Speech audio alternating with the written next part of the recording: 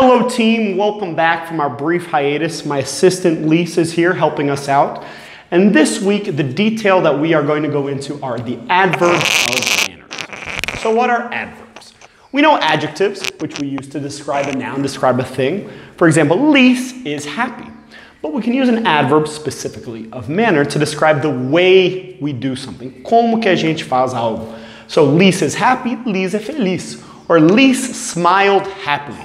Ela sorriu com felicidade. No português tem dois jeitos comuns de fazer isso. Com felicidade, com perigo. Ou também com mente, perigosamente. When you see this, I want you to remember this ly at the end of the adjective. Happy, happily. Beautiful, beautifully. Dangerous, dangerously. So Lisa is beautiful. Lisa danced beautifully. The pool is dangerous. Lisa walked dangerously near the edge of the pool. And like everything in English, there are some exceptions. Good becomes well. So the class is good. She studied well and did well on the test. And fast is just fast. It's always going to be the same.